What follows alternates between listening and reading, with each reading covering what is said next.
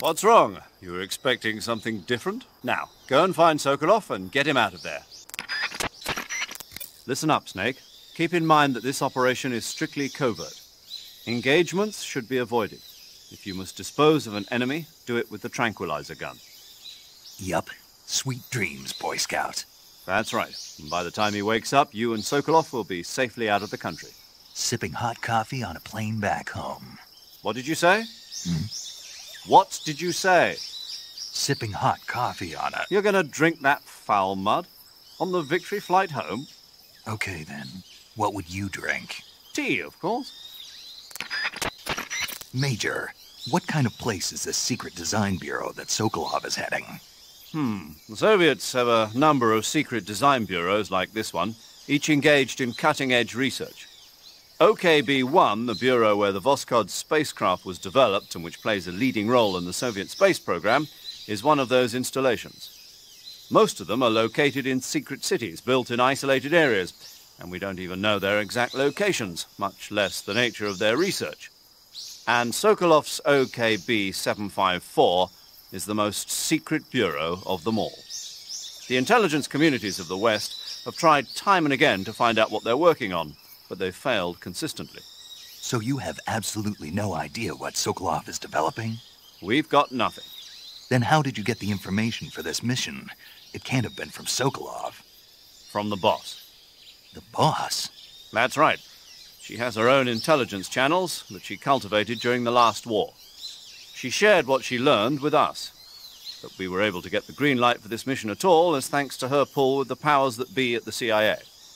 In other words, this mission would never have come together without the boss's help in a number of respects. In the 2 years since Sokolov's asylum operation, I've spent all my time making preparations. And now is the time to show some results. Fox is a next-generation espionage organization designed to update us for 21st century operations that I propose to the CIA. Fox sends individuals who excel in espionage and special tactics on solo sneaking missions like this one. A next-generation unit that combines the skills of special forces units like the SAS and Green Berets with the know-how of an infiltration and espionage unit. Military politics never was my strong suit. What I'm trying to say is stealth. This is a stealth mission, crucial to the coming Cold War. The CIA director has always frowned upon Fox, but if this mission succeeds, Fox will be added to the CIA as an official unit. I intend to make Fox the leader in special operations. And to that end, this mission must succeed. Right. I'm counting on you, Snake. Major, tell me about Sokolov's past work. I assume you already know that Sokolov was the developer of the multi-engine cluster. The multi-engine cluster is exactly that, a system for fitting a single rocket with multiple engines. The Vostok rocket, for instance, had 32 engines. With the technology they had, it was difficult for the Soviets to develop large engines with massive thrust. So instead, they decided to focus on using multiple smaller engines to achieve the desired thrust. With this method, though, maintaining the fuel balance between the various engines was a major problem. Sokolov was the man who provided the solution. And that's what earned him the job as the head of the design bureau? Apparently so. So this secret weapon is some kind of ballistic device? Well, that's my best guess. We don't know for sure, but... You'll find out soon. As soon as I get Sokolov out of here. I'm counting on you. Part of your mission is to demonstrate to the brass the core concepts behind Fox. Leave no evidence. That's the essence of Fox. And avoid engagement with the enemy. Understood. Not only that, I mean leave nothing behind, including weapons, equipment, footprints, sweat, even bodily waste. Yeah. When I do my business, I bury it good. What? What's wrong? That's the American way. American way for what? To handle defecation. You're gonna bury it? Yeah. Bring it home with you. What? That's what we did in SAS. The US Army is sloppy. They do things well, but not perfectly. Here in Fox, we're doing things my way. Got it? Yes, sir. Major, didn't you say that the boss was in the SAS with you? Yes, we formed the 22nd SAS Regiment together. When the SAS, the British Special Air Service, was first established, they invited the boss on board as a special advisor. In fact, you might say it was the boss who put together Rayforce and L Detachment, which laid the groundwork for today's SAS. You won't find her name in the history books, but her contributions were many and great. Yeah, the real heroes are never made public. Not in our line of work, anyway. The dummy run on Heliopolis and the nighttime raids on German air bases in North Africa were her idea as well. Yes, she was always one step ahead of the rest of us, both in thought and action. It's true what they say. Who dares wins. The motto of the SAS. Precisely. The motto itself is a tribute to her service. Needless to say, the SAS has become a model for special forces units all over the world. In that sense, the boss really is the mother of special forces. Major, what about my code name? You mean Naked Snake? Yeah, what does it mean? It's because snakes slither through the grass unnoticed to those around them. No, I mean the naked part. It means without embellishment, devoid of a specified quality. In other words, basic. Why's that my code name? I explained that the virtuous mission is designed to test the effectiveness of Fox, right? Right. And the procedure used for this mission will represent the modus operandi of Fox for future missions. In other words... The essence of Fox. Naked and pure. Exactly. And there's the fact that you went in practically naked. No weapons, no equipment. I see. Means more than I realized. Yes, clever, isn't it? But don't leave yourself naked to the enemy. Roger that. Snake, I've completed the double check on the Fulton recovery system. Any problems? None. Leave your recovery to us. Excellent. I suppose I should explain the procedure once more before the actual maneuver. No. I see. Well, the Fulton recovery system allows for rapid recovery of personnel from enemy territory, and it's perfect for these kinds of special operations. Basically, how it works is the plane flies by and snags a nylon lift line that the soldier has grabbed onto, and that's been elevated by a balloon. The Fulton recovery system was first designed in the 1940s as a method of picking up mail for the American Postal Service. During the Korean War, that system was redesigned to recover personnel. JAC, an ancillary organization to the CIA... Yes, good old JAC. It stands for Joint Advisory Commission Korea. Isn't that something? So, JAC first used the Fulton surface-to-air recovery system to extract agents from North Korea and mainland China. Let's go over the procedure once more, to be on the safe side. First, the plane drops a canister about the size of a coffin to you. Inside, you'll find a balloon, a 1,500-foot cable, and a harness that attaches to your suit. Take the items out, attach the line to your suit, fill the balloon with helium, and send the line up. The plane will approach at 125 miles per hour. Snag the cable just below the balloon with a hook on the nose of the aircraft, and whisk you away.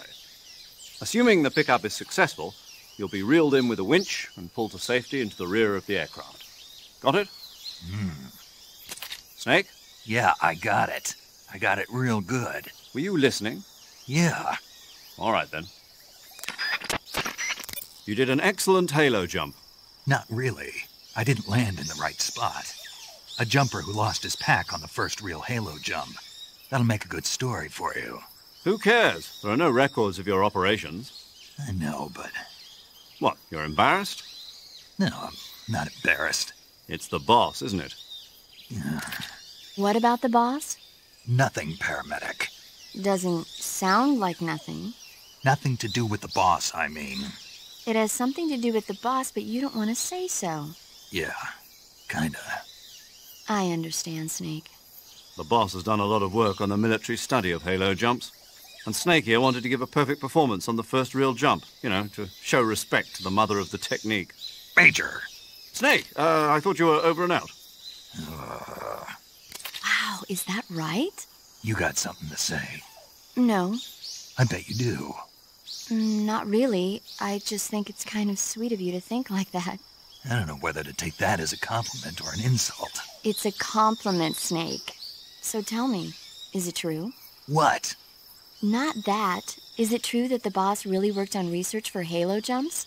Oh, that. Yes, it's true. HALO stands for High Altitude Low Opening. It's a jump technique developed for covert insertions into enemy territory, just like the area you're in. A plane flies at 10,000 feet or above to avoid detection by ground forces, and the jumper free falls until he's within 1,000-foot altitude above the target area, when he finally opens his chute. By using this technique, the chances of revealing the parachute landing to the enemy are marginal. The halo technique was originally developed in France. This was partly due to popularity of parachuting as a sport since the end of World War II. And the boss was an instructor for the research that was carried out there. In 1957, at the JFK Special Operations Center at Fort Bragg, the boss was invited to instruct at the first ever US military halo school. Of course, none of this is on the record, but she's the mother of modern-day special forces. Major, tell me a little bit more about the space race. In 1957, the Soviet Union succeeded in launching their first artificial satellite, Sputnik, into orbit. Having been beaten to the chase by the Soviets, the US government accelerated its own space program in an effort to catch up. The following year, the space development programs of the various service branches were united to form the National Aeronautics and Space Administration, or NASA. That same year, the Mercury program was launched with the goal of putting a man into space. 7 candidates were chosen from the military as the first astronauts. These were the men with the right stuff. But as you know, it was a Soviet cosmonaut, Yuri Gagarin, who made the first successful manned spaceflight 3 years ago. NASA's first successful ballistic flight came 1 month after Gagarin's mission, with the Freedom 7 carrying Alan Shepard into space. After that, with America still lagging behind the Soviets in orbital flight, President Kennedy made a momentous decision: that America would put a man on the moon before the end of the decade. Yeah, I heard that speech, but a lot of guys I knew weren't real happy about it. They said no one was going to make them go on a mission to blow up some damn moon base. But rocket research and missile research are closely related. Imagine, if you will, a Soviet Union able to send wave after wave of nuclear missiles raining down on Washington from a base on the surface of the moon. Even if that's still a long way from reality, if we lose the initiative, we may never get it back. We're left with no choice but to keep moving forward one step at a time. The Gemini program, launched 2 years ago, represents the initial step towards establishing a moon base. And yet, I don't want to call President Kennedy a liar, but I simply can't imagine that in 6 years man will have reached the moon. I don't know. I never even thought we'd make it up into space. I guess it all depends on whether you have the will to make it happen. Perhaps you're right. Paramedic. What's up? Are you a medic or a doctor? I'm a well-respected physician, or I was until I joined the CIA. How is your reputation? My what? Your reputation. Oh, that. How was it? Why? Don't you trust me? That's not what I meant. Fine then. Uh-huh. So? So what? Your reputation. How was it? My, you're relentless. Hey, I'm a snake. So? My reputation was spotless. I'm highly skilled, patient, and good-looking to boot. Everybody wanted to see me. What else would you expect? No, seriously. Incidentally, her nickname back then was Quack. Major. Is that true? Is what true? About your nickname. No. Well, maybe a few people did call me that. So you were a quack? No. Well, yes and no. I mean, in a sense I was, but then again I wasn't. Snake, her skills as a doctor are beyond reproach. You have my word on that. Yes, that's exactly what I was trying to say, Snake. Then why did they call her Quack? It's because she... Never mind that. It doesn't matter. We've got a job to do and we have to stay focused. Besides, my past doesn't have anything to do with the mission and... Because she never shuts up. Yes, that's it. No, that's not it. Snake, tell him that's not true. Say something. I'd better get back to the mission. Yes, you do that.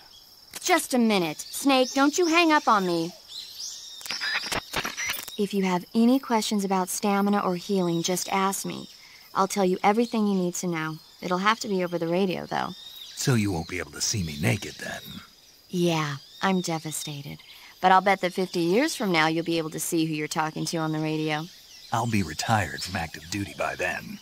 I don't know. Somebody somewhere might just decide to give you a call. Wouldn't surprise me. Let's both pray that never happens. Say, Snake, about that helmet and oxygen mask you took off right after you parachuted in? Oh, those? Those are the helmet assembly and oxygen system assembly I used to make the halo jump. The helmet is fitted with a bayonet fastener that attaches to the oxygen mask. It's also got earphones and a boom mic. I'm not interested in all that stuff. So why did you bring it up? It reminds me of something.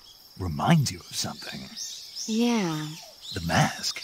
Yeah, but I can't remember what it is, and I can't stop thinking about it. That's what you've been thinking about? Yeah, every time I'm about to remember it, it slips away from me again. Don't you just hate that? Mm-hmm. I know I've seen it somewhere before. Any ideas? How would I? That's it! What? The fly! The fly? Yeah, it finally came to me. You look just like him. Oh, I feel better. The fly? From the movie, The Fly? You've never seen it? No. Jeez, where have you been? It's about this scientist who's conducting teleportation experiments when he gets mixed up with a fly and ends up with the fly's head attached to his body. Never heard of it. That's too bad. It's a good movie. In my day, I did my share of sneaking into enemy territory. You mean since World War II? Yeah, mostly snatch missions. Snatch mission. That's where you abduct an enemy officer without killing him, right? Right. That's where I got the original idea for CQC. In a snatch mission, taking out the target's escorts by shooting them is not an option. If the enemy hears the gunshot, they'll know there's an intruder and tighten security. And the target will sense danger and try to get away. You needed a way to take out the guards and secure the target without making a sound. That was the idea. The CQC style that you and I developed is based on the techniques I cultivated during those missions. So... First time I've heard this. Huh? You've never told me any of this before. I didn't? No. Why? Why didn't you tell me this before? Why now? I have my reasons. Hunters have known about camouflage since ancient times. But it's only quite recently, since the 18th century, that it's been applied to military operations. The first camouflage introduced to the military was a solid-colored uniform designed to blend in with the battlefield. It was really more of a protective coloring than true camouflage. Camouflage in the modern sense of the word wasn't introduced until the First World War. During that war, weapons such as aircraft, cannon, and warships were painted in camouflage colors. But it was almost never used to disguise individual soldiers. The widespread use of camouflage began in World War II. The Germans and the Russians in particular made active use of it in battle. Nowadays, with the Cold War raging, the Eastern Bloc has been hard at work developing all sorts of camouflage patterns. In the West, the French implemented it in their paratrooper corps, and SAS during the Wars of Independence in Indochina. I never saw it used in Korea, though. America has lagged behind other countries in incorporating camouflage. They're only just beginning to consider introducing it into certain units. Why is that? Apparently, there are those in the U.S. military who consider camouflage too passive a technique. Morons. You're telling me. But now more and more people are beginning to appreciate how useful and important camouflage can be. I'm sure the brass will see the light soon enough.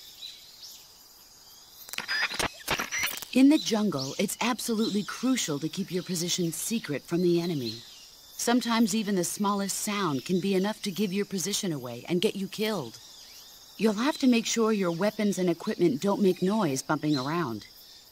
Use tape to secure metal objects and other items that seem likely to produce noise. After you've secured your gear, jump up and down to see whether it makes a sound. Don't worry. I remember the drill. There is one weapon greater than any other in battle. Do you know what that is? Yeah. What? Do we have to go through this again? Yes. Will. An unflinching will to survive no matter what. Exactly. The will to carry out your mission and return home alive will see you through even the most desperate of situations. It's the most potent weapon in your arsenal. Don't forget that, no matter what. If you want to survive in the jungle, you're going to need to hone all of your senses. An unnatural movement in the undergrowth, a tiny shadow peeking out through the trees in the distance. Always keep an eye out for any signs of the enemy's presence. Your sense of hearing is equally important. Visibility is poor in the jungle, so you've got to learn to pick up the enemy's presence from the sounds you hear around you.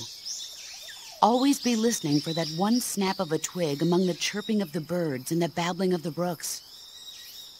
Your sense of smell is also important. Body odor, sweat, gunpowder, food. These faint smells wafting in the wind will tell you where the enemy... No. No? I can't smell. You? What now? I can't smell. Not at all. Nope. Not even a little bit. Not a thing. Oh. Well then, you'll just have to trust in your instincts as a gamer. Tell me, what's the advantage of a solo sneaking mission? It's easier to go in undetected than with a group. Exactly. And therein lies the entire reasoning behind this virtuous mission. This mission into Soviet territory is a violation of international law. If this gets out to the public, we'll be faced with an international crisis even greater than the one 4 years ago. 4 years ago, the U-2 crash. Failure is not an option. Not a problem. I'll get Sokolov out without them ever knowing I was here. Snake. What's up, boss? Don't you what's up me. Okay then, what is it? I'm talking about your camouflage. Why aren't you using it? Oh. When you don't use any camouflage at all, you stick out like a sore thumb. Didn't you listen to a word I said? Well, I was listening, but... Then start using your camouflage. Is that clear? Yeah. Major. What is it? It's about your code name. Major Tom? Yeah, where'd you get that name? From a tunnel. A tunnel? That's right. Snake, have you seen the movie The Great Escape? No. It's a movie about a determined group of Allied POWs trapped in a German POW camp who plan an escape. The POWs dig 3 tunnels for their escape. They named them Dick, Harry, and Tom. I see. So Tom was an escape tunnel. Did they make it?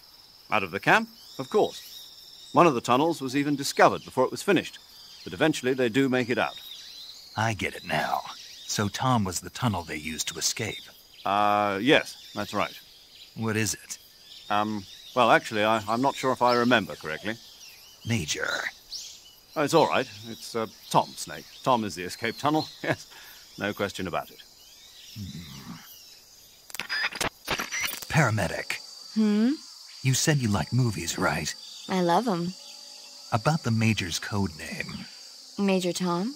Yeah. He sounded like he wasn't sure whether or not Tom was the name of the tunnel that worked in The Great Escape. So I heard. So was it? Was it what? Was Tom really the name of the tunnel that worked? Right. So it was Tom. Maybe. Maybe. I don't know. Why don't you know? Why should I know? You watch a lot of movies, don't you? Yeah. But you've never seen The Great Escape. No. Why not? It didn't look interesting. You don't watch movies that don't look interesting? That's right. And yet you've seen The Fly.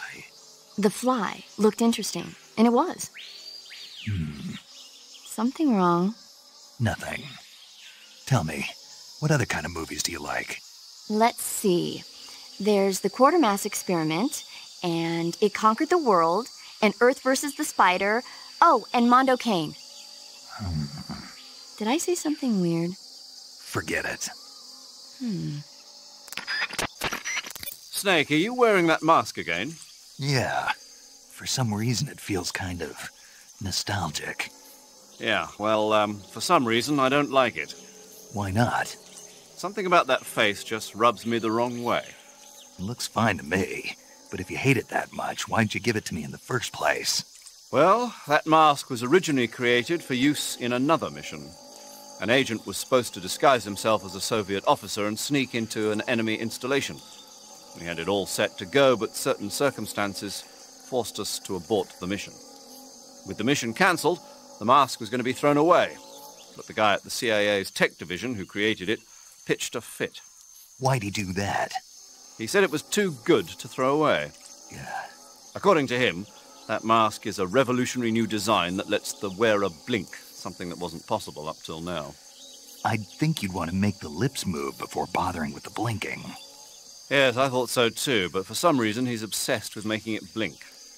Whoever he is, he sounds like a crackpot.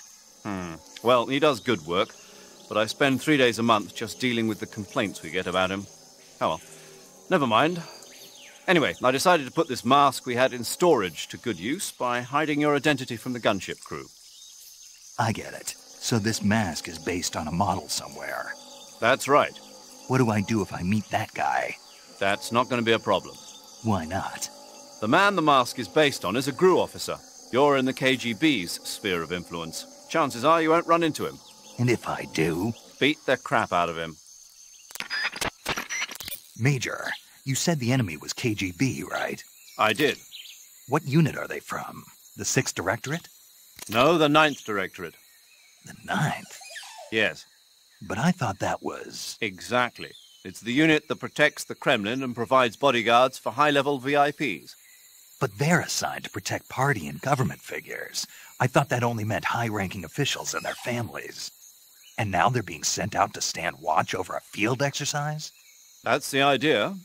What's really going on? I don't know. What I do know is that the director of the 9th Directorate is a well-known protege of Khrushchev. The Premier may have wanted to assign this mission to someone he knew he could trust. So he can't trust any other units? Ever since the withdrawal from Cuba, Khrushchev's position has been getting weaker day by day. This secret test is an act of desperation by a cornered man. If nothing else, the completion of Sokolov's new weapon in this test should help re-establish Khrushchev's authority in Moscow. So what you're saying is, there's also a good chance that whoever doesn't want to see that happen is going to try and interfere. Most likely, Khrushchev must have anticipated this and sent his most loyal unit, his trump card, to make sure that all goes well. Snake, if you or one of your comrades is wounded in battle, what do you usually do? I call for a medic. What if there's no medic nearby? I don't even want to think about that. Think about it. That's my worst nightmare. Any soldier can perform basic first aid, but it takes a specialist to perform the more complicated procedures. I know a lot of guys who'd still be alive today if they'd had access to a medic. Me too. So I got to thinking, wouldn't it be great if we could parachute medics into the front lines where they're needed most? You bet. That's why you're called paramedic. Yeah. With a unit like that, we could save a couple of lives, huh? No, No? not a couple. We could save many lives. Thanks. I think the Army needs a unit like that. And if no one else will do it, I'm going to create one myself. Sounds like a plan. Will you help me? Count on it. Snake, do you know what epinephrine is? What's with the questions? Well, do you? No, Also known as adrenaline? never heard of it. Really? Nope. I have. Good for you. Do you want to hear about it? Not really. Oh, I think you should hear about it. Here we go. So, epinephrine is a type of hormone. It's secreted from the adrenal glands in high-stress situations, like when you're exercising or you're under pressure. The epinephrine is released into the bloodstream and stimulates special receptor cells on various organs throughout the body. This causes the heart to beat faster, the blood vessels to constrict, and the respiratory passages to expand. It also raises blood pressure. You ever notice how you're faster and stronger than normal when you're under stress? That's because of epinephrine, and when you're bleeding, it... Paramedic. Yeah, Is there a point to all of this? of course. In the alert phase, your body secretes epinephrine, and so your stamina won't be depleted as fast. Uh-huh. There, good thing I told you, huh? As always. Snake, stay alert. The KGB and GRU both have their sights set on Sokolov. GRU is a military espionage outfit, the intelligence wing of the Soviet Defense Ministry's General Staff Office. It competes with the KGB, which is under the Ministry of Internal Affairs, and the two are always watching each other. Never let the left hand know what the right hand is doing. Exactly. Now, added to that rivalry, there's a vicious power struggle going on between the Khrushchev faction and the anti-Khrushchev faction. So Khrushchev is using the KGB, and Volgin and the anti-Khrushchev forces are using the GRU? That's the idea. The two factions are fighting over Sokolov. We're in an extremely dangerous situation here. Yeah, I'm aware of that. Get Sokolov out of there safely. He must not be turned over to the KGB or to the GRU. Sokolov took off in the direction of the rope bridge. Get after him. Hurry! Major, have you been able to contact the boss? No. You really think it's bad reception? We're looking into it. Major. Snake, you've got more important things to worry about than contacting the boss. Right now, Sokolov is out there wandering around the jungle alone. What are you going to do if he gets caught by the enemy? We're still looking into why we lost contact with the boss. I'll let you know as soon as we find anything out. In the meantime, it's your job to find Sokolov and get him to safety. Got it? Major, do you know anything about this GRU colonel Sokolov was talking about? Yes. Who is he? A most dangerous man indeed. His name is Yevgeny Borisovich Volgin. His code name in the West is Thunderbolt. He's gained a reputation as the most brutal and cold-blooded of the Soviet spy masters. During the war, Volgin was assigned to the domestic branch of the NKVD. He was stationed in the rear of the Soviet line to catch and punish any troops who tried to retreat or desert. He's also notorious for his accomplishments in anti-guerrilla operations in the Ukraine and the Baltic states. Apparently, he likes to boast that he disposed of over 100,000 anti-communists. We also know that he was instrumental in putting down the 1953 insurrection in East Germany and the 1956 uprising in Hungary. He is truly a fearsome man. There's no telling what he might be plotting. Be careful. I will.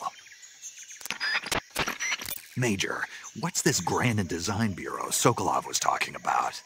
OKB 812. It's the same type of top-secret facility as Sokolov's own OKB 754.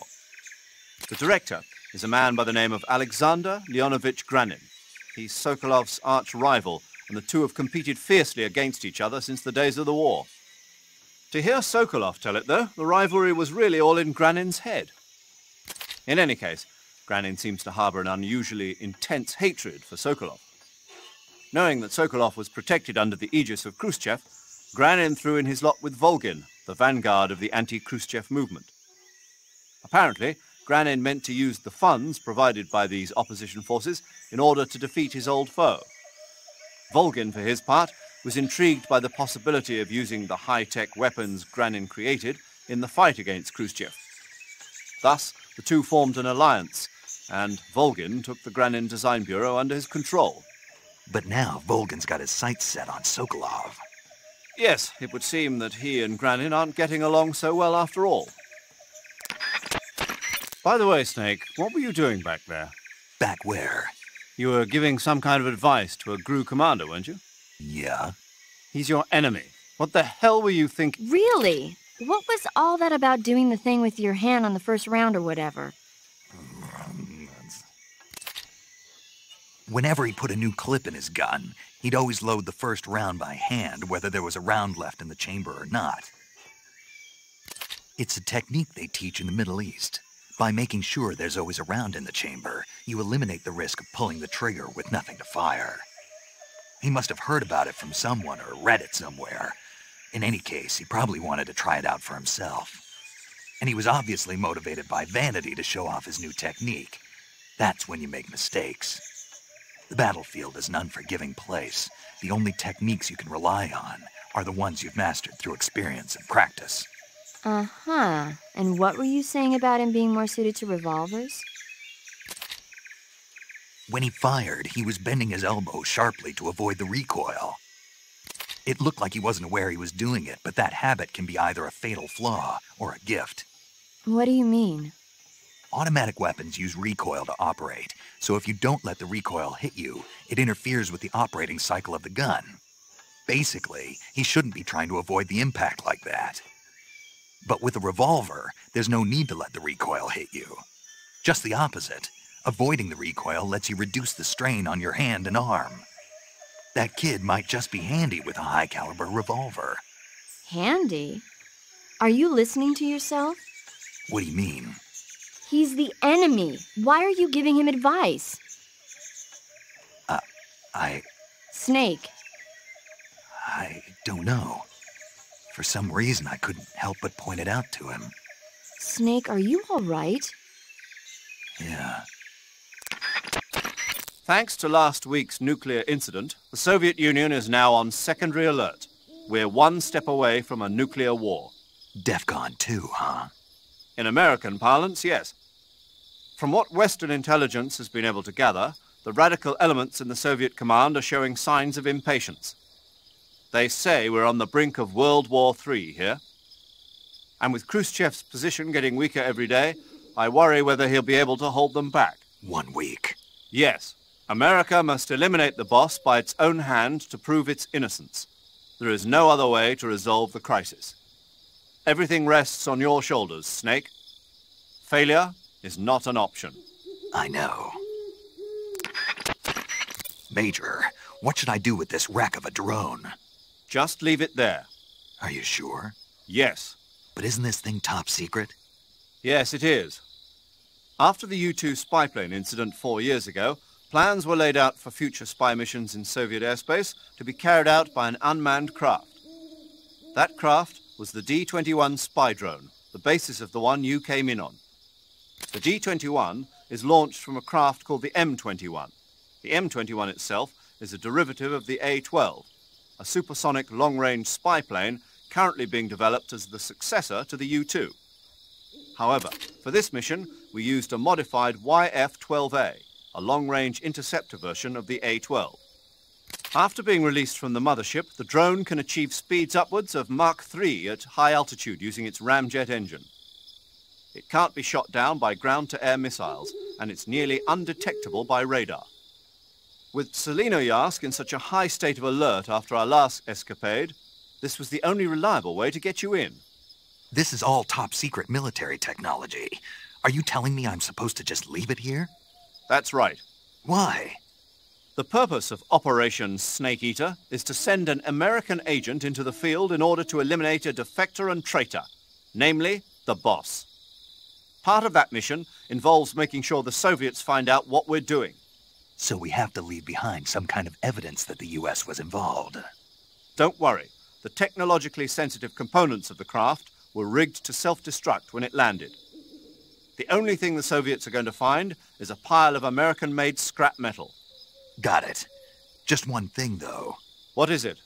I think they'd better redesign the landing impact buffer. People are going to get hurt landing that thing. I'll let them know. Major, I appreciate you allowing me to use weapons, but shouldn't I be carrying some rubles? You mean fake currency? Right. Snake, do you remember the Francis Gary Powers incident back in 1960? Powers was flying a U-2 on a spy mission for the CIA in Soviet airspace. He was shot down and taken prisoner.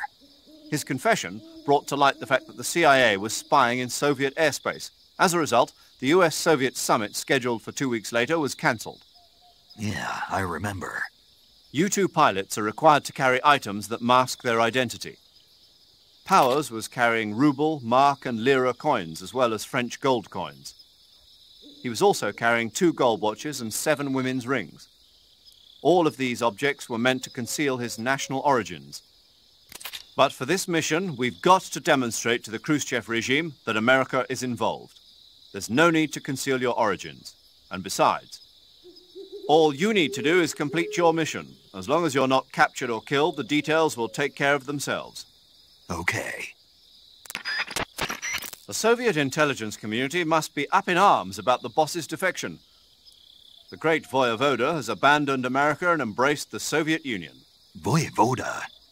Apparently, that's what they call the boss behind the Iron Curtain. It means warrior or mighty soldier in Russian. When used to refer to a woman, it means something close to Lady Knight. In Russia, where they've had a number of female emperors throughout their history, it's a term of great respect, well, poetic in a way. The boss's exploits have made her name famous in the East as well. Major, Why did the boss defect? I don't know, but I will tell you this. America is all too eager to get rid of her. What do you mean? She knows too many of our secrets. If she were to relay all the top-secret information she knows to the Soviet bloc, it would put us at a severe disadvantage. It might even lead to the downfall of the West. Even if we survive, the boss is still too much of a hero to us. With her in the Soviet camp, we'd suffer a fatal loss of morale at home. There are even whispers that some of the less stalwart elements of the military might follow her example and defect themselves. I assume you're aware that since your last mission, several key figures within the CIA have been placed under house arrest. Yeah. The loss of the boss has been a painful one indeed. What about you? Me? I still can't believe it. As a comrade, I would have placed my trust in her before my own family. But now that I think about it, the boss always seemed to have an aura of mystery about her. I never would have expected it to manifest in this way, though. Oh, well, it won't do to get all misty-eyed about it. She's an enemy now, worthy of nothing more than our contempt. Understood. Major. Yes? I was just wondering, why do they call you Zero? What do you mean? We go back a long ways, but I just realized I never asked you why you're called Zero. You want to know where it comes from? Yeah, if that's all right. It's a bit nostalgic, really. Nostalgic? The first British intelligence outfit was established in 1909. The head of the Foreign Intelligence Division was a man named Mansfield George Smith Cumming. He was referred to simply as C after the first letter of his last name. Since then, out of respect for Cumming, the heads of the SIS have traditionally taken the name of C. And James Bond's boss is called M. That's right. I myself was once known as O. And that's where Zero comes from? Precisely. In another sense, though, it signifies a ghost, one whose true identity must remain a mystery, the primogenitor of the solo sneaking operation. Is that so? Paramedic. Snake, it's so good to hear from you again. Same here. It's been a week, hasn't it? 4 days, actually. Huh? I visited you in the hospital. You were still unconscious, though. Then you must have seen me naked. Yeah, but you were all wrapped up in bandages and tubes, so I couldn't do anything but look. Better luck next time. Let's hope so. But seriously, don't forget that you were like that until just yesterday. In fact, you really shouldn't even be on this mission. Keep an eye on your stamina gauge. If you start to run low, don't push yourself. Eat something to replenish your stamina. And try not to get yourself hurt. If you're wounded or get bitten by a venomous animal, go into the survival viewer immediately and treat yourself using Cure. Yeah. I can see you still know how to nag. You're welcome. And I can see you still don't know when to keep your mouth shut. Maybe so. By the way, I heard you're going to lose your medical license if this mission fails. Yes, there was talk of that, but the mission won't fail, will it? Of course not. Good. I believe in you. But you know what? I really don't care about my medical license. Didn't they use that to force you to participate in this operation? No, I volunteered. Why? So that I could watch over you. Huh. Snake, you're the best agent I've ever seen. But you push yourself too hard. You're reckless. Someone has to stop you from getting into trouble, to make sure you and the boss don't kill each other. So that's why I volunteered. I mean, you couldn't ask for a better guardian angel than me, right? Thanks. Stop right there. Huh? You can thank me when you get back. All right. Okay, good luck, Snake. Thanks. Sounds like the Cobra unit's members' names came from the specific emotions they each carry into battle. Emotions? Yeah. For unbearable torment, the pain. For true oblivion, the end. For infinite rage, the fury. For absolute terror, the fear. And for unsurpassed bliss, the joy. The joy? It's another name for the boss, because of the joy she feels in battle, I suppose. During the war, she had a partner named the Sorrow. Sorrow and joy. They say there couldn't have been a more perfect pair. The Davy Crockett's that the boss took with her when she defected are mortars that fire nuclear warheads. They're named after Davy Crockett, the hero who died defending the Alamo in the Texan War of Independence. Remember the Alamo. That's right. The warheads are equivalent to between 10 and 20 tons of TNT. Every building within 150 yards of the hypocenter is completely obliterated. But the warheads the boss had with her were some kind of experimental super bomb, so they're actually even more powerful than that. I don't even want to think about what happened if she used it again. Snake, you know what you have to do. Yeah, I know. I heard you fought against KGB troops in the Virtuous mission, but this time you're up against Spetsnaz. Spetsnaz is the Special Forces unit of GRU, the intelligence wing of the Soviet Defense Ministry's General Staff Office. Spetsnaz troops undergo rigorous training in all types of special ops, from assassination and demolition to intelligence gathering. That and Volgan's loaded, man. His unit is one of the best equipped in the entire Soviet Union, if not the best. I heard the enemies you encountered in the Virtuous mission were only carrying weapons like AKs and grenades. Well, it ain't that simple anymore. In addition to AKs, some of the patrols you'll encounter might be equipped with Scorpion submachine guns and shotguns. The Scorpion is even lighter than the AK, making it much easier to handle. Basically, a guy with a Scorpion is not gonna miss you as often as with an AK. The shotgun is a powerful weapon. One blast is enough to floor you and you're likely to be seriously wounded. Watch for that, man. Major, What is it? why did the boss betray us? Leave it alone, Snake. But We've been through this before. Besides, asking for reasons now won't change anything. I thought I'd find out if I met her face to face. I thought for sure she'd tell me, but Then you'll have to find your own answers. by completing my mission, Yes. Snake, whatever happens to you, make sure you leave a descendant, okay? are you saying you want to have my baby? No. I'm saying that in the 21st century, the genes of soldiers like you are going to be in high demand. Genes? Uh-huh. Remember when Watson and Crick discovered the double helix structure of DNA back in 1953? No. You know, they won the Nobel Prize in Medicine for it the year before last. Of course, you have to feel sorry for Pauling and Franklin. They were researching the exact same thing. Sorry, I don't follow. Inside every living creature are little blueprints called genes. Through the union of the sperm and egg cells, these blueprints are transformed and inherited by the next generation. That's why parents and children resemble each other. The concept of genes was first proposed over 100 years ago by Mendel, but he didn't know what they were exactly.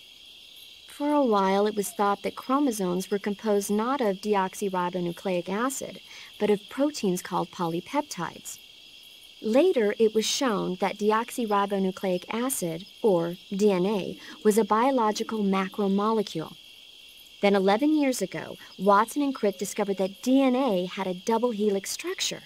Yeah, this is all fascinating stuff, but what exactly does it have to do with me? The inherent characteristics of any given individual are determined by his or her genes. By duplicating a set of superior genes, a separate body with the same set of characteristics, a clone, can be created. But genes don't control a person's fate. That's true, but having an offspring that's genetically identical to the parent is more efficient, right? You can expect better results that way. More efficient? You can't mass-produce human beings. Maybe, but now that we know the true nature of genes, human cloning is that much closer to reality. Nuclear transplanting is already theoretically possible, so one day... My genes are going to be a valuable commodity. Exactly. They'd never let that happen. Just think, even if your body dies, you survive and go on to bigger and better accomplishments. If you think about it, it's kind of an honor. Does that kind of technology seriously appeal to you? Well, I am a doctor. I can't condone it on moral grounds, but I'm fascinated by the possibilities. Especially when I see such an excellent specimen as yourself. Yeah, well, thanks for the compliment, but it doesn't make me feel any better. Don't be so glum. It's not like it's going to happen anytime soon. We'll just have to wait and see. Tell me something, SIGINT. What's that? What does SIGINT mean, anyway? It's short for Signal Intelligence. Signal intelligence? The part of intelligence that deals with electronic information. Things like intercepting and analyzing electronic communications, determining enemy force strength and positioning from radar emissions and radio chatter. You get the idea. Code breaking is considered part of SIGINT as well. 40 years from now, we'll be in the age of electronic warfare. It won't be long before information replaces firepower as the most valuable commodity on the battlefield. So you're saying they won't need guys like me anymore? Sorry to break it to you, but that's not gonna happen. No matter how advanced our technology gets, there's still no substitute for human beings. Anyway, the Major is a man of foresight. He knew the electronic age was coming, and so he called out to me. And you responded? Well, I didn't have any place else to go. You couldn't find a job? Nope. None of the places where they do this kind of high-tech research would even let me in the door. Why not? I know you've got social problems, but... Come again? Nothing. I mean, someone with your talent ought to be able to... Yeah, well, maybe it has something to do with the fact that I'm black. The Major, though, he doesn't care about what color you are. I've never met anyone like him before. He's different, you know? Oh, yeah, I know. I don't think racism's gonna go away even in the 21st century. But I want to work with computers and use them to bring people closer together. In the digital world, it doesn't matter whether you're black or white, American or Russian or whatever. Everybody's going to be the same. That's what I think. Eva was right when she said that operating in an unknown jungle at night is extremely dangerous. In my former outfit, the SAS, we'd always be sure to set up camp before sunset and wait until daybreak before setting out again. Being able to stay in that abandoned factory made things a lot easier for you. You ought to be thanking Eva. Major, what's this temptation Eva was talking about? In the Old Testament of the Bible, Eve was seduced by a snake into tasting the fruit of knowledge. By eating the forbidden fruit, Adam and Eve disobeyed God's command and were cast out from the Garden of Eden. Thus, it was the snake who led mankind into original sin. Come to think of it, I did break a rib in the Virtuous mission. Maybe that's where Eva came from. But the one who tempted Adam into eating the forbidden fruit was Eve. You may be working together, but she's still a KGB operative. Don't let your guard down. I don't intend to. Snake, I heard you got a scientist disguise from Eva. Yeah? Go to uniform on the camouflage screen and choose scientist to disguise yourself as a scientist. Scientist, huh? But it won't do you any good to go around the jungle wearing a scientist disguise. No one would be that stupid. You're right. No one would think of going around the jungle in a scientist disguise. If they did, they'd have to be a fool. No, more than a fool. A complete dumbass. Don't you think so, Snake? Yeah. Snake? What's wrong, Major? I should be asking you the same question. Why are you wearing that outfit? I wanted to try it on. Did you listen to a word that I said? What are you thinking, dressing like a scientist in the middle of the jungle? Look at your camo index. You're a walking bullseye. Get back into your camouflage now. Lighten up. What was that? Nothing. Snake, I looked at your medical record. You've been exposed to an atomic blast? Yeah, the Bravo shot. It was a hydrogen bomb test conducted at Bikini Atoll on March 1st, 1954. I was at the American base on Kwajalein in the Marshall Islands when the ashes of death started falling from the sky. Any symptoms? None. At least, not yet. But a lot of the guys who were in it with me are now suffering from thyroid cancer and leukemia. Some of them are dead already. One of these days. Anyway, I'd better get back to the mission. Yeah. Hey, Snake, remember back at the abandoned factory when you whittled the grip of that 45 down? Yeah, I've never heard of a customization like that before. Why the grip? to fit it with a knife. A knife? You're gonna keep the knife and the gun both at the ready? That's the idea. Why would you want to do that? Sometimes a knife works better in close proximity encounters. So I equip both at the same time. That way I can switch back and forth in an instant. Badass. So that's that. CQC. Snake, you said Eva said her Mauser was a Type 17, right? Yeah, what about it? That model was produced in the 1920s in a weapons lab in the Shaanxi province in China. The cartridge part sticks out lower than the original to accommodate 45 caliber rounds. The barrel and chamber are a little bit thicker too. But most telling of all, it's got Chinese characters engraved on both sides of the frame like you saw. And that firing stance Eva was talking about where you hold the gun horizontally, that's a trademark of the Chinese. Just like you were saying, when you're firing in full auto mode, the muzzle jump effect gives you a horizontal strafing motion. They say it's especially deadly in indoor and close-range mop-up actions. The Japanese called it bandit shooting and used to dread it. Makes you wonder where she learned to shoot like that. You know that army motorcycle that Eva was riding? That's a replica of a German model. A replica? Yeah. After World War II, the Soviets confiscated an entire assembly line from a German motorcycle factory, machines and all. And then they took it back with them and started producing replicas? Exactly. Originally, that motorcycle was designed to be used with a sidecar attached. That means it's got enough power to drag a 200-plus pound sidecar around. So that's how she could pull off all those crazy stunts. Uh-huh. Of course, it takes a lot of skill to be able to control that much power. That Eva chick is something else. Eva, what kind of unit are those ocelots I fought a little while ago? The Ocelot unit is an elite group composed of soldiers handpicked from among the ranks of Spetsnaz, the Special Forces wing of GRU. They've undergone even more rigorous training than regular Spetsnaz. Their skill with weapons is the stuff of legends. You'll find they're much better shots than the rest of GRU. Watch yourself. Eva, where are you now? I told you, didn't I? I'm right near the Colonel. Pretty weak answer, if you ask me. I suppose you're right. Eva. Snake, I'm under orders to cooperate with you, but that doesn't mean I have to tell you everything I know. I would assume the same applies to you, too. Tell me something, Snake. Why did you let Ocelot get away? I thought I told you already. Because he's still a kid? Yeah. Pretty lame excuse if you ask me. You think so? Yeah, I do. Maybe you're right. Snake, have you heard about the massacre that happened in the forest near the village of Gnezdovo? The Katyn Forest Massacre, right? During World War II, the German army came upon the bodies of 4,000 dead Polish in the forest of Katyn. Yeah, Germany blamed the Soviet Union, but the Soviet Union denied it, blaming Germany in return. The truth is that Stalin ordered the NKVD to carry out the killings. And it's not just Katyn. In places like Western Ukraine and Belarus, there must have been at least 20,000 Poles in the prison camps. Why are you telling me this? Volgin was one of the people responsible.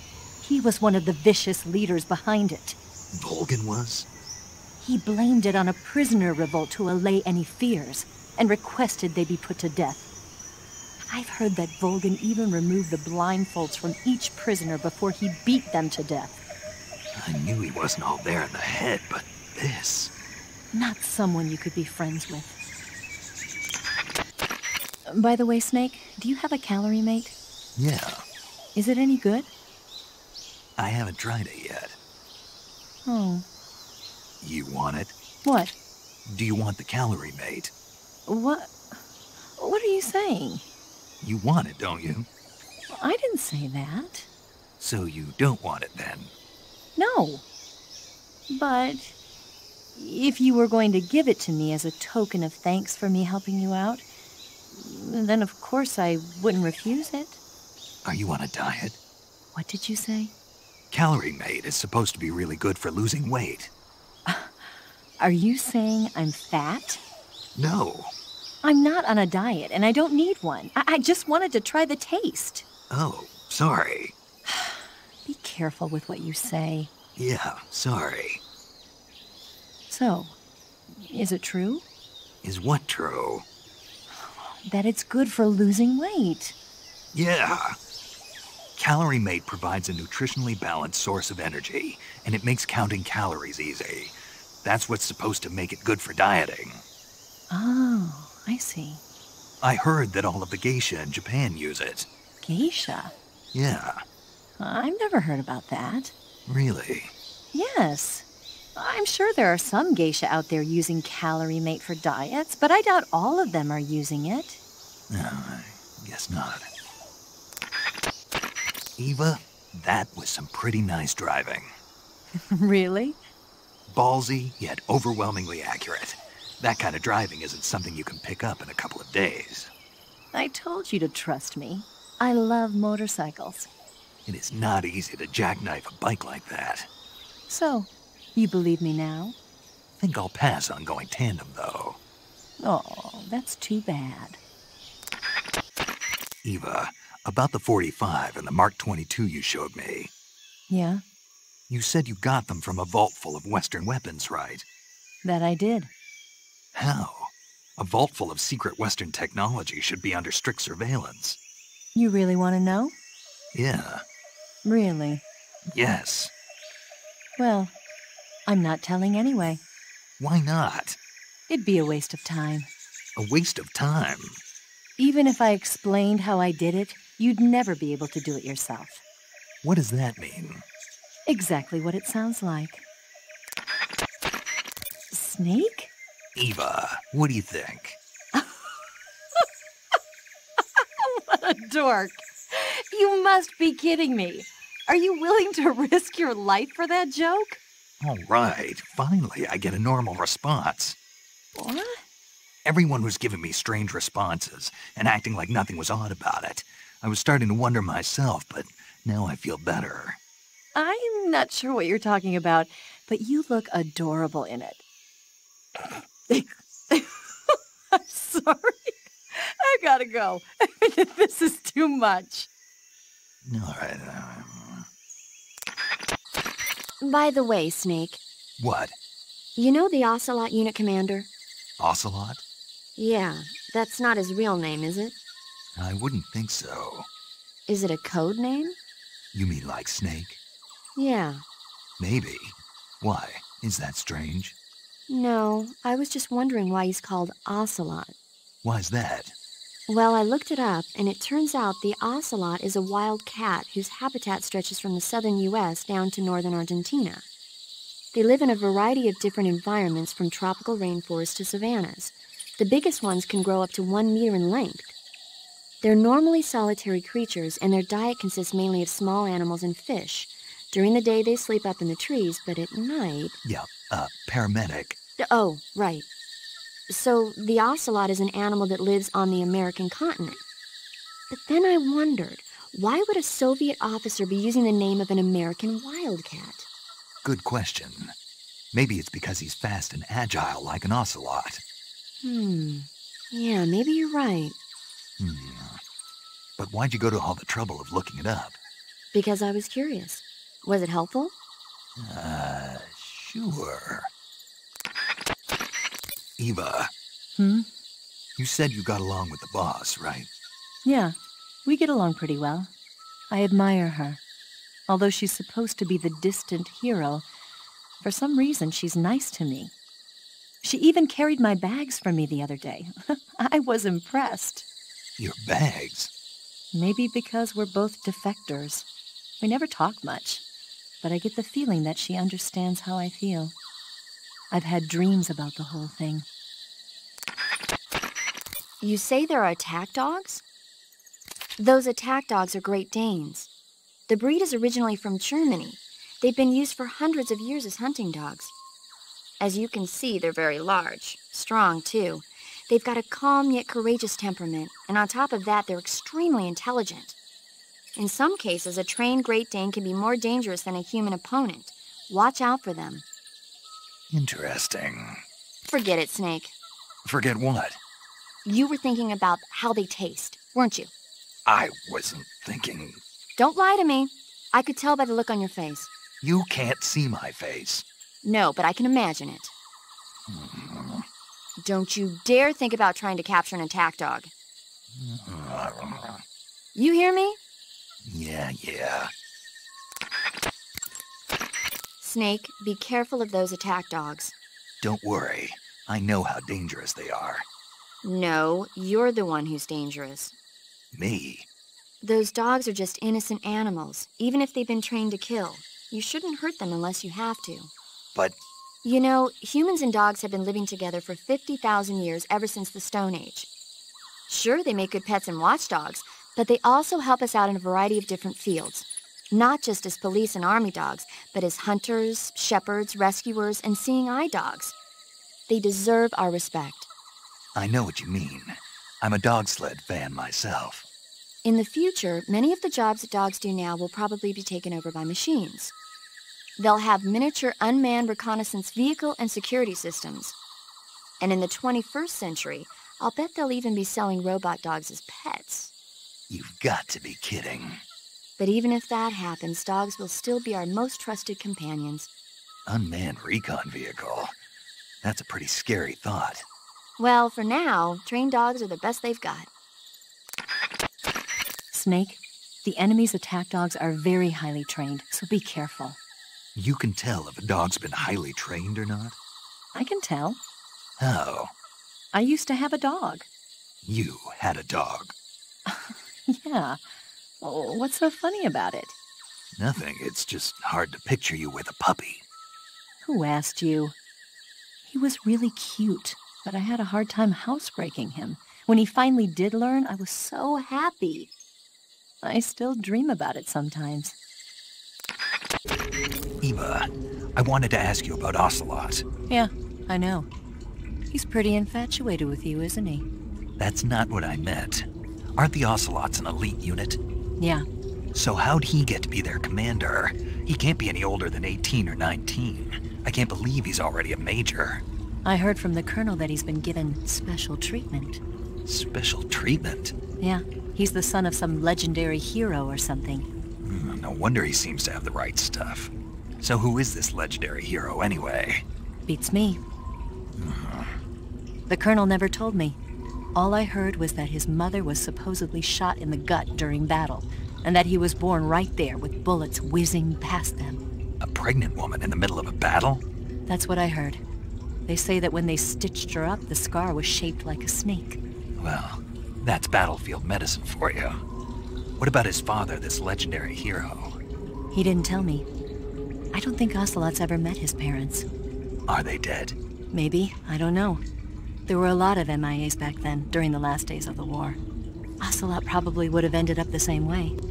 But he was taken in and raised by Gru and Volgan. Because he was special. That's my guess. Major, why did the pain explode like that?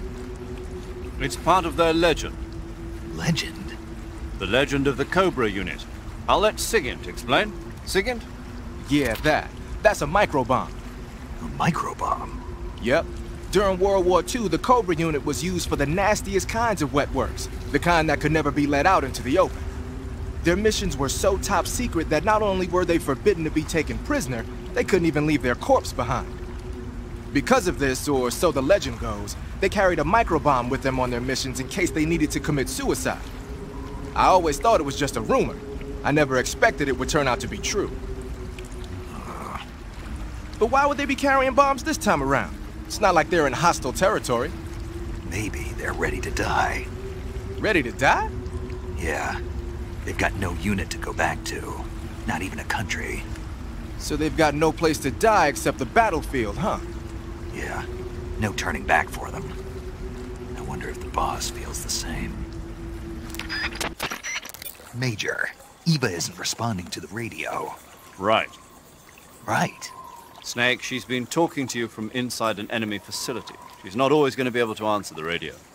Don't assume something's wrong just because you're not getting a response. Don't worry about Eva. Stay focused on your mission.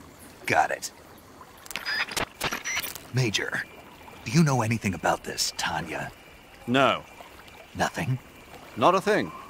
Why not? You must have checked up on Sokolov when he defected 2 years ago. If he had a lover... Make no mistake, we conducted a thorough investigation, but there was nothing about him having a mistress. Maybe you didn't notice. That's impossible. Then he must have become involved with her after he was taken back to Russia. I wonder. What is it, Major? Something wrong? I don't think Sokolov would take a lover. Why not? I still remember him 2 years ago. After we got him across the border, the first words he spoke from his hospital bed, after he regained consciousness, were, "Are my wife and daughter safe?" And right up until the time he was taken back to Russia, he kept begging me over and over to take care of his family, almost as if he was delirious. Sokolov is a man who loves his family. Betraying his wife is something he'd... Major, What is it? people change. Maybe you're right. Yeah, maybe. Snake, did you kill another one of the Cobras? Yeah. I'm pretty sure it was the end. Good work. Now you won't have to deal with him later. I guess so. What's wrong? It's nothing. Surely you're not going to tell me you wanted to test your skills against a legendary sniper that even the boss respected? No. Snake, this isn't a contest or sport. This is war. The only thing you should be thinking about is carrying out your mission. Yeah, I know. Sigint, Grannon said something about putting legs on a tank. Do you know what he was talking about? If you ask me, it's gotta be a joke. Not only is making a tank walk on 2 legs a technical nightmare, but there's no point in making a walking tank to begin with. Putting legs on a tank would raise its clearance, increasing its frontal projection area. It'd also be less stable. Suppose the legs help the tank travel on bad roads. I don't see the logic in that. Isn't that what treads are for? I mean, anybody who'd seriously consider making a thing like that has got to be a wacko. Come to think of it, there was a guy in the States who wrote a paper on that subject. What was his name? Emerson? Heinrich? Something like that. I don't really remember. Of course, no one took that seriously. Sigint, Grannon was saying that Sokolov's research project was a tank fitted with rockets. Uh-huh. Do you have any idea what he meant? Sorry, beats me. I wonder if it's supposed to increase the tank's mobility, or maybe give the tank short-range missile launching capability. But you're sure it has something to do with Phase 2 of the Shagohod, right? Yeah. Khrushchev traded Cuba just to get this thing finished, and Volgin blew up a Soviet research facility to get his hands on it. Whatever it is, it's gotta be big. Sigint, do you know anything about that philosopher's legacy Grannon was talking about? Not a clue. Never even heard of something like that until now. Right. One thing's for sure, though. Volgin's got a huge amount of money stashed away somewhere. Philosopher's legacy, huh? Maybe it is real. That Order of Lenin that Grannon was talking about is the most prestigious award in the Soviet Union. It's given to individuals, organizations, and cities for outstanding achievements in warfare, science, industry, the arts, and various other fields. You could say it's the highest honor the East has to give. You say Grannon was involved in the development of the SS-1C. The SS-1C is the Soviets' newest short-range tactical ballistic missile. Based on what Western intel has been able to gather, it's capable of being launched from a mobile platform. A mobile platform? Yeah, it's a transport vehicle that functions as an erector and a launcher. It can travel on roads, then erect and launch a missile from any location. Of course, in addition to conventional explosives, the missiles could also be fitted with chemical or even nuclear warheads. A nuclear missile that can be launched from any location. I'll bet it wasn't the missile itself that Grannon helped develop. More likely, it was the mobile platform. From what I've heard, the SS-1C is set for actual deployment as early as next year. That's bound to send a chill down NATO's spine. Eva. What? I couldn't get a hold of you for a while there. What were you doing? What do you think I was doing? That's what I'm asking you. Why are you asking me that? Because I want to know, that's why. Want to know what? Will you stop answering my questions with questions? Are you mad? See ya. Eva. Yes? Who is that Tatiana? Taken a liking to her, have we? Yeah, she's a cutie. Who is she? I don't know that much about her, but from what I can tell, she seems to be Sokolov's lover. Can you find out a little more? Snake. She already has a man. Eva? All right, just give me a minute. Snake, there's supposed to be a Tsuchinoko in that area. Tsuchinoko? You've never heard of it? It's a mysterious snake that's found all over Japan. If it lives all over Japan, then why is it so mysterious? Many people have seen them, but no one's ever caught one. If you do manage to catch one, it'll be a major historic discovery. I think you should look for it. If I have time. So what kind of snake is this, Tsuchinoko? The body is about as thick as a beer bottle, and the tail tapers off to a point. It doesn't slither around like other snakes, but rather goes in a straight line like an inchworm. Sometimes it even jumps several yards at a time. It's got sinister-looking eyes, and it can even blink and move its eyes around. It's also been known to snore, cry, and stand up straight on its tail. And this is an actual snake? Of course. Uh-huh. Then how come you seem to know so much about them? Is it in that guide of yours? No. Then maybe you saw it in a movie like Curse of the 50-Foot Tsuchinoko or something. There's no such movie. I heard about it from Sigint. Sigint? He's an expert on UMAs. UMAs? Unidentified mysterious animals, dummy. Oh, excuse my ignorance. Why does he know so much about them? Probably because he likes them. At the CIA, he was the vice president of an unofficial group called the UMA Watcher Club. The UMA Watcher Club? Yeah, just the other day he was working on the newsletter at his desk. At the office? How does he get away with that? Well, the major is the chairman of the club. Uh-huh. Snake, I found out what I could about your Tanya. Just as I thought, she's apparently Sokolov's lover. When Sokolov was taken away from his research facility, she was taken along with him. So she's been with him since he was at the research facility? That's what it looks like. Are you sure about that? Yes. Why? The major said Sokolov wasn't the kind of guy who'd take a lover. Maybe he was lonely, being away from his family for so long.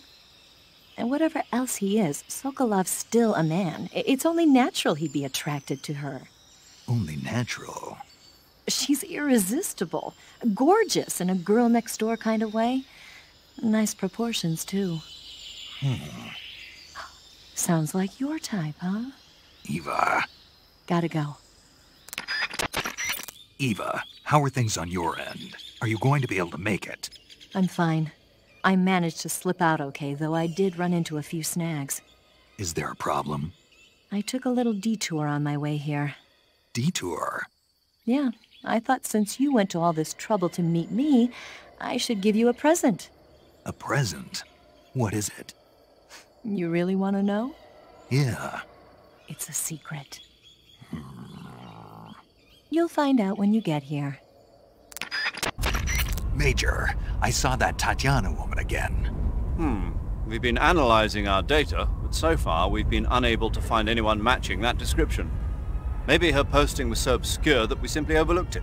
Or maybe she's such a VIP that all the data on her has been classified. That's a possibility, but I'd be tempted to go with the first explanation. We'll keep going over the data. Thanks. The horse the boss was riding sounds like an Andalusian. Andalusians are from the region of Andalusia in Spain. They're renowned for their beauty, their gentle nature, and their physical prowess. Just so you know, you can't eat them. Hey, I didn't say anything. Yeah, but you were going to. I was? Yes. Don't even think about eating a horse. Got it? Guess I'll have to mark it off the list. What did you say? I'm just kidding. You say Grannon's shoes were rigged with a transmitter? That sounds like something the KGB's been working on lately. It's exactly like you described, a miniature transmitter that's small enough to put in a shoe. Grannon said he got the shoes from a woman called Tatiana. You think she's a KGB spy? Could be. Or maybe it's some kind of ploy to throw suspicion on her. Anyway, it's your job to find out. Good point. Sigint. Yo! Eva said she set up a ground effect vehicle for us to make our escape. So I heard. The ground effect vehicle, or WIG, is something like a cross between an airplane and a boat. It uses ground effect to fly. Ground effect basically means that when the craft skims the surface of the ground, the air between the ground and the wing is compressed, which gives the wing an extra boost. From what Western intelligence agencies have been able to gather, the Russians are pretty serious about developing these wigs. Apparently, they're planning on using them for anti-submarine patrols. I guess I can see why. The wig's long cruising range and high-speed capabilities make it a good choice for that kind of mission. Eva must have gotten her hands on one of the first prototypes while it was being field tested as a transport craft. The wig has a top speed of over 400 miles per hour, and its range is pretty good too. Not that speed is gonna help you if you've got a supersonic fighter jet on your tail, but if you hug the surface and stay off the radar, you should have no problems getting away. What a strange coincidence, though. Coincidence? Well, Rykov's full name is Ivan Rydenovich Rykov. And? Ivan is the Russian equivalent of John, and a common nickname for John is Jack. You know, in Russian folklore, the youngest son in a family often receives the shabbiest treatment, but is actually cleverer than his brothers, and has the happiest ending of all. That son is usually named Ivan. I don't have any brothers. Really? I could have sworn you had several. What? Eva, about this Major Rykov. Yes? You said he had Colonel class authorization, right? Right. But his rank is Major, so how can he have Colonel class authorization? Rykov is treated as an officer of equal rank with Colonel Volgin. Treated as the same rank? Yeah. Even though he's a Major? Right. Why? You don't know? No. Even after seeing that photo? Nope. Has anyone ever told you you're a bit slow? What are you talking about? I'll leave you to think about it. Wait a minute. Gotta go. Eva, about the escape plan. Yeah, we're getting out on a wig. The ground effect vehicle. Right. Here they call it an Ekranoplan. The Soviet Union has already finished testing one of those? No, this is just the prototype given to GRU. It was designed to search out and destroy American submarines. That's why it has a long range and a decent speed of 470 miles per hour. It's far beyond the BE-1 developed 3 years ago. The problem for us is that the one here doesn't have any weapons on board. If we're tailed, our only choice is to try and shake them. I'll leave that to you. Sorry if I won't have the time to play stewardess for you. By the way, Snake. What? Why aren't you eating it? Huh? What are you talking about? The instant noodles. Why aren't you eating them? Do I have to? Of course you do. Why? Because it's a present for me. You probably didn't know, but instant noodles are really popular among the troops here at Groznygrad. It was really hard to get my hands on some, and I even managed to get 3 whole packages of it. 3? But you only gave me 2. Anyway, that's not the point. The point is, you'd better eat it, or else. You ate some food? Yes. You aren't expecting food to recover life, are you? Of course not. Food alone doesn't heal wounds. Food only recovers stamina. Good. Why do you ask? I once had a guy who thought that eating canned food would recover his life. Well, was he some kind of idiot? Of sorts, yes.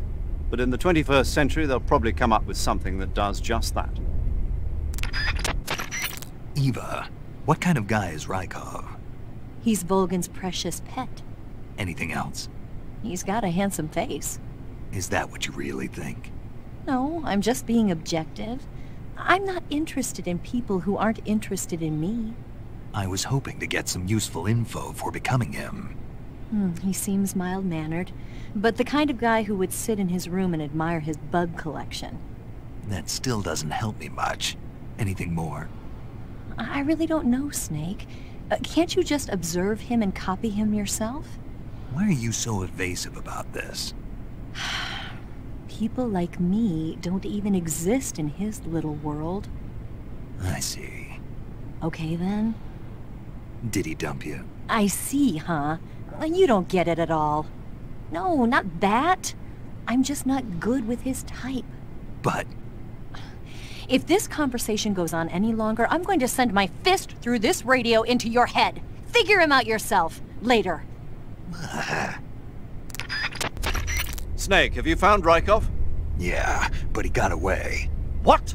Sorry, Major. I'll get... Stop your blathering and go take him out already. Okay, but... What are you waiting for? Get going. Major, why are you so pissed off all of a sudden? You have something against this guy? No, it's just every time I think of that face, it makes me furious. Doesn't it make you? Just get moving. Knock him out and steal his clothes. Snake, I wanted to ask you something. What? In the torture room, why did you protect me when Ocelot was about to fire? Because I knew that the chamber wasn't empty, and you'd be dead if he pulled the trigger. But your eye... I was tied up, and it happened so fast. It was the best I could do. I feel a little strange, but it won't interfere with the mission. What about me? Huh? Did you only save me because I was important for completing your mission? What other reason would there be? And when the mission is over? Right now, it's just the mission. The mission you used to love? That's not what I mean. Major, I dug out the bullet the boss shot into me. Yes? There was a fake death pill inside. A fake death pill? Yeah. What does it mean? I haven't a clue. But if it's the work of the boss, then it probably means something. Snake, you say you've discovered a transmitter? Yeah. It was buried in a wound. I think Ocelot did it. He must be expecting me to get out of here. Then you mustn't disappoint him. All right. Eva, what happened to Ocelot? Can't get enough of him, huh? He doesn't trust you. I know. So it's me you're worried about then. Eva. I'm fine. I know how to handle him. Besides, I think he's got his mind set on someone else right about now. What? Figure it out. Paramedic. Hmm? How do I make myself throw up? Huh? I need to throw up. What do you need to throw up? Anything's fine, I just need to vomit. What in the... Eva said I might be able to get the guard to open the door if I pretend to be sick. Oh. What did you think it was? Nothing. Hey. Huh? I think letting the guards see you throw up is a good idea. You can eat something poisonous to give yourself food poisoning. That'll make you throw up after a while. Or you can use the survival viewer to make yourself dizzy. In the survival viewer, press the viewer button to enter viewer mode. Then use the right stick to spin your body around. Do that long enough and you'll start to get dizzy. When you're dizzy enough, you'll throw up the moment you exit the survival viewer. Try it out. Snake? Snake! What? Oh, Major, what do you want? What happened? You've been acting strangely ever since you were washed down the river. I'm fine. I disagree. Really? Yes. Did something happen to you in that river? No. Don't lie, Snake. I'm trying to help you. All right. But you might not believe me when I tell you. I'll believe it. I trust you. Okay, then. When I was in that river... Yes? I saw... the other side. The other side? Yeah. And by the other side, you mean... Well, the world of the dead, I guess. Oh. And the sorrow was there. It was sad. No, more than that. He said I was part of his sorrow. I see. Snake, would you excuse me for a moment? Huh? Sure. Paramedic, what in the hell is wrong with Snake? Beats me. Maybe you got a nasty bump on the head. You really think that's all? What are you implying? Major. I mean, he's always been a little bit different. I thought maybe... Good point. I was just thinking that myself. Major! What is it, Snake? I can hear you. Well, in any case, I'm glad you're all right. Yeah, me too. It's good to see you're back to, normal. The Cynthia that Eva mentioned was a famous lady spy who worked for Britain during the Second World War. Her real name was Amy Elizabeth Thorpe. She was a lovely, intelligent woman, and she used those charms as a weapon to extract numerous secrets from the enemy. They say her most brilliant achievement was getting the French Vichy government's naval ciphers. But don't let yourself be taken in by Eva's charms. I'll be careful. I'll be your eyes. Makes me want to cry. Why's that? Reminds me of something a certain spy once said. His name was Oleg Penkovsky, a Western spy who worked inside GRU. He was arrested by the KGB and executed last year. They say he sent a letter to the DCI at the time saying, "I must remain on this front line in order to be your eyes and ears." His code name was Hero. A hero whose name will never be known. Yes. That's the world we live in. Huh? Snake, take a look in your backpack. What the? My food's gone. Major, what the hell is going on here? Don't ask me, ask Eva. Eva! Eva, about the contents of the backpack you got for me. Is something wrong with it? The food is all gone. Oh, Did you eat it? of course not. Why would I? Then who did? It was Ocelot. Ocelot? He said he wanted to eat the same things you did. Why would he do that? You haven't figured it out? No. You are dense. Eva, didn't you take a picture of me when I was about to leave the waterfall cave? Oh, that's a button-shaped hidden camera developed by the KGB. I use it to take pictures of the fortress and the Shagohod. That's not what I wanted to know. Why did you take a picture of me? Because I wanted a picture of you. If I told you why, would you believe me anyway? Eva, remember how you said today was a day of rest for the scientists in the hangar? Yeah. What did you mean by that? Until yesterday, there were tons of scientists and maintenance personnel working in the hangar. But because Volgan was forcing them to work day and night, a lot of the scientists were collapsing from exhaustion. So now that the prototype is finished and things are a little less hectic, they gave the scientists a day to rest. I see. If they were still working like that, it would have been impossible for you to sneak into the hangar. But this doesn't mean the hangar is completely deserted. I'm pretty sure there are still a few guards and maintenance personnel left. Stay alert. Eva, that Shagohod data you got from Sokolov. Uh-huh. Are you really going to give it to Khrushchev? You think I'm going to answer that? I know I want you to answer me. You're asking me for something I can't give you. Snake, I have a mission to carry out, just like you. Please, try to understand. That area is known as Chorny Prud. The name means something like the Black Shore in Russian. It got its name from the deep swamp that covers the area. The crocodiles in that swamp are extremely vicious. Apparently, they've already chewed up a bunch of soldiers out on patrol. Now no one even dares to go near the swamp. They said that most of the soldiers who were killed were attacked from behind while they were in the water. You be careful out there. That area is known as Rassvet. It means dawn in Russian.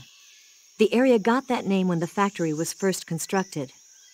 But the factory ended up being closed down, and Selino-Yarsk was reborn as a secret research center and military fortress.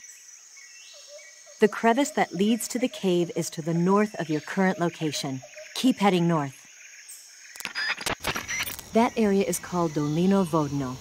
The name means forest of the canyon.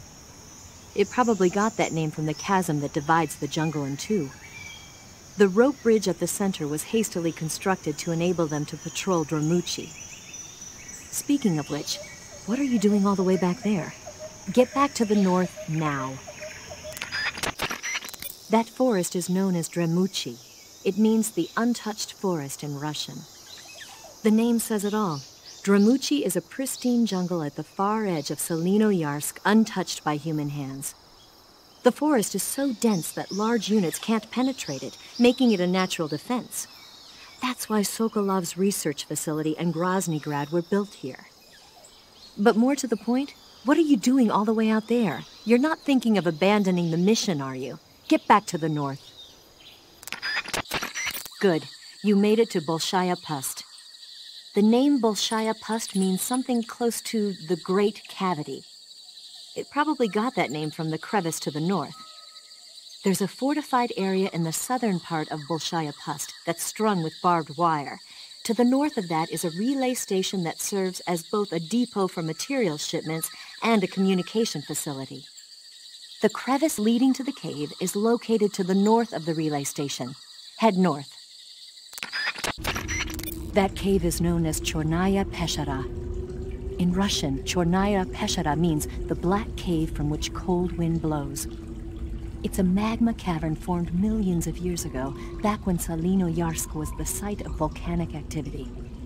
The structure of the cave is pretty complex, but you should be able to find the aqueduct if you keep moving inward. Head toward the interior of the cave. The name of that forest is Sviato Gorny. In Russian, it means something like the sacred mountain path. The name comes from an old folk tale about mountain spirits who passed through there on their way to Sokrovieno, the forest to the north. That aqueduct is known as Ponizovye. It means the land down the river. As you can see, it's overgrown with mangrove. Usually they'd have boats going up and down transporting materials. But right now the place is on high alert, so the boats have stopped running. Speaking of which, what are you doing all the way back there? Get back to the north now. The area you're in now is known as Graniny Gorky. It means Granin's Mountain. Apparently it got that name when the Granin lab was first built. But more to the point, what are you doing there? I told you we were supposed to meet up in the mountains, didn't I? Go back through the warehouse to Sviato Gorny. The forest you're in now is known as Sokrovieno. The name means the most holy woods. It's been venerated since ancient times as the sacred home of the spirits of the forest. It's the largest and deepest forest in the region and is divided into 3 areas: south, west, and north. Try not to get lost, okay? There's an armory in the southern area. If you need some extra ammo, you might want to pay it a visit. You made it to the mountains. Those mountains are known as Krasnogorye. The name means the Red Mountain Ridge in Russian. The entire range has been fortified to act as a defense for the great fortress of Groznygrad. The area near the top has been dug with bunkers and trenches, and there are anti-aircraft gun emplacements everywhere. It's literally an impenetrable wall. Proceed with caution. Oh, there's a provision storehouse in the hillside area, and there's an armory at the summit. That area is known as Tiko Gorny. It means the tranquil mountain ridge in Russian. Like the name says, it's the most beautiful riverbank in the region of Groznygrad. Eva. What's up? About our escape plan. Uh-huh. How exactly are you planning to get to the lake? What? Don't you trust me? That's not what I meant. Okay then, I'll explain it to you. To the north of Groznygrad, there's a forest called Lazarevo. The name Lazarevo means the lush green earth. On the other side of Lazarevo is a large forest called Zauzyorye. Zauzyorye means near the lake in Russian. The lake is just beyond Zauzyorye. And the name of that lake is Rokovoy Biereg, the Lake of Destiny. That's where you hid the wig? Yeah, we'll use it to make our getaway. Once we've completed our missions, that is. Snake, that building next to you is an enemy armory. As you might have guessed, those armories you sometimes run into are where they keep their ammo and other stuff. If you take out an armory, the enemy units in the area will have their ammo supply cut off. And if they know they're on their last leg, they'll use ammo a little more sparingly in a gunfight. Bottom line, if you blow up an armory, the enemy's firepower decreases. By destroying an armory, you can cut off the enemy's supply of ammunition. That should make your job a lot easier. Snake, that building next to you is a provisions storehouse. A provision storehouse is where the enemy keeps their food. Enemy units in that area use it to stock up on rations. So if you happen to blow up a provision storehouse, the enemies in that area won't be able to get any more rations. Spetsnaz are people too. They gotta eat, or their stamina starts to go down. They might pass out more easily or lose their concentration and start to shoot less accurately. Who knows? They'll probably be a little more desperate for food just lying around. Basically, if you get rid of a provision storehouse, the enemies in that area will get physically weaker. By destroying a provisions warehouse, you can cut off the food supply to enemies in the surrounding area. It may be worthwhile if you have time and materials to spare. They sicked attack dogs on you? People have been using dogs in wars since before recorded history. The Greek and Roman armies used to send out packs of dogs with spiked collars to charge at enemy ranks. Attack dogs were regularly employed in the First and Second World Wars as well. Traditionally, dogs have been used to keep watch, send messages, and assist in search operations.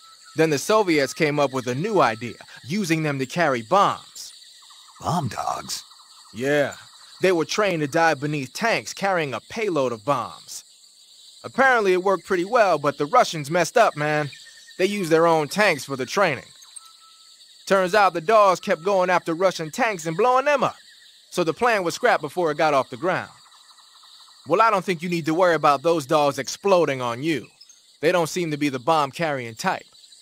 But they are highly trained in tracking and detection. Don't underestimate them. They're excellent trackers and ferocious fighters. Attack dogs move fast and are deadly in proximity encounters. They'll pick up your scent and use it to track you, so it'll be hard to shake them off. In a way, they're more dangerous than any human opponent. Be prepared. Those gun emplacements are DSHKs, a large-caliber machine gun officially adopted by the Soviet Army in 1939. The name DSHK comes from the initials of the two creators, Degtyarev and Shpagin, plus the Russian word for large caliber. They saw a lot of action in World War II. The Russians used them as anti-aircraft and anti-armor guns for position defense, vehicle turrets, and infantry support. The combined weight of the gun and the emplacements is almost 350 pounds, so you can forget about picking one up and taking it with you. The gun is gas-powered and capable of spitting out 550 rounds a minute on a belt feed system, which is bad news for you when the enemy's using it. Hide behind something and lob a grenade at it, or attack it from outside the emplacement's firing angle. Either way, it's not a good idea to rush at it head-on. Or you might try using a smoke grenade to put up a smoke screen that'll cover your approach. If you manage to get close to a gun emplacement, you can take it over by pressing the action button. The weapon button controls the trigger. Beware though, the ammo supply is limited. To move away from a gun emplacement, just press the action button again. Use it when you need the upper hand. Major, What is it? that attack chopper is parked on the heliport. The one from before? Yeah, the one that took away the Shagohod during the Virtuous mission. Perhaps it's an armed variation of the Mi-8 HIP. No. Some of it looks the same, but the overall shape is different. It's got stub wings, and the cockpit canopy looks like an angular greenhouse. No kidding. Then it must be some kind of new model. I've heard stories recently that the Soviets are developing a flying infantry combat vehicle. That's gotta be it. A flying infantry combat vehicle? Yeah, a transport chopper with troop-carrying capabilities. Think of it as an attack transport chopper version of France's AMX VCI or the Soviet BMP. They must be doing field tests on the initial prototype. A next-generation chopper that's a little smaller than the hip. Maybe we should call it a Hind. Not bad. It's cool with me. Then it's settled. We'll refer to that new type helicopter as a Hind from now on. The Hind you see parked at the heliport must not be ready to fly. You don't need to worry about it taking off. If you're going to destroy it, now might be your chance. You say they have flying platforms out there? Flying platforms are a type of personal VTOL aircraft. They were working on those in America, too, weren't they? Yeah, back in the 50s. They were supposedly going to be used for scouting and patrol missions, as well as to spot for artillery units and transport troops into rough territory. They even got an initial prototype off the ground in 1955. But the thing wasn't fast enough, and there were problems with getting it to stop and turn in midair, so they ended up scrapping the project. The ones you see there were built by the Soviets after they got their hands on the American design plans. The American model used a pair of contra-rotating rotors to generate lift, but those Soviet models seem to be using jet engines instead. They must have kept going with their research after the US abandoned its own project. Now they've finally overtaken us. You gotta give them credit for sticking with it. If you get spotted by an enemy riding a flying platform, they'll go into alert phase. The flying platforms themselves don't seem to be armed, but the pilots are carrying Scorpion submachine guns and grenades. The recoil on the Scorpion is low enough so that they should be able to fire one-handed in full auto mode. That gives them some serious firepower. You seen any enemies equipped with flamethrowers? Those flamethrowers are M2s. They were first used in World War II during the invasion of Guam. The M2 uses pressurized nitrogen gas to fire a fuel mixture of napalm and gasoline. It comes in handy for torching places that are tough to secure with conventional firepower, like trenches and bunkers and pillbox enclosures. Watch out though. Get hit by a flamethrower in a narrow spot like a closet or a trench, and it's barbecue time. Don't wander too close to an enemy carrying a flamethrower. If you need to take one out, try sniping from a distance so the flames can't reach you. What are they doing with American-made flamethrowers anyway? Well, like a lot of other Western weapons, those M2s were probably jacked for research purposes. But if they're actually using them, man, they must really have it in for you. What do you mean? The flamethrower is heavy, short-ranged, and can only be used for a short period of time. Not only that, but when a flame trooper gets captured, he's almost always put to death. Basically, it's a bad idea all the way around to use flamethrowers unless you're sweeping. And despite all that, they're keeping them at the ready just for you. What do you think of it? They're out for revenge. Well, you've killed 3 members of the Cobra unit already, so you can see why Vogan has it in for you. Watch out, though. Get hit by a flamethrower in a narrow spot like a closet or a trench, and it's barbecue time. The armored vehicle you see there is a BTR-152. The BTR-152 is an armored personnel carrier that was first developed in 1948. The design was based on the ZIL-151, a medium-sized 6-axle truck. It was supposedly created primarily for use in motorized rifle divisions. Besides the standard 2-man crew, it can carry up to 17 fully armed personnel in its personnel transport chamber. But stealing an armored transport and driving it around isn't part of the mission, bruh. Just leave it alone and keep going. Snake, that's an MAZ-535, a Soviet-built 8-axle tractor truck. During World War II, most of the heavy transport trucks the Soviets used were supplied by the US. But apparently their performance wasn't quite up to the standards of the Soviet military. The problem only got worse after the war as the size of the Soviet strategical rocket forces grew larger. The Soviets realized they needed a heavy transport truck with excellent cross-country capability to haul their ballistic missiles. So in 1954, they started work on a new truck design over at the SKB MAZ Design Bureau in Minsk, Belarus. What they came up with was the MAZ-535 you see there. There are a lot of variations on the MAZ-535. What do the headlights look like on that one? It's got 2 of them. Then it must be one of the later production models. The early ones were equipped with infrared lamps. They look like they're used for cargo transport. But you're not into auto theft, are you? Just leave it alone and keep going. Hey, those tanks look like Object 279s. Object 279s? Yep. We don't have a lot of details yet, but apparently they're a kind of heavy tank designed to operate in situations involving the use of tactical nuclear weapons. They're distinguished by 2 sets of double treads and a disc-shaped shield, which keep it from flipping over in a nuclear blast. Basically, the 4 treads widen the traction area and increase friction with the ground, while the disc-shaped shield deflects the blast above and below the vehicle. The tank is armed with a 130mm cannon. It's also got a 1,000-horsepower diesel engine, which gives it a decent top speed. As far as we knew, it hadn't been formally adopted because of the high cost of production. But it looks like we were wrong. Anyway, those don't seem to be ready for deployment yet. You don't need to worry about them going anywhere. Just keep moving.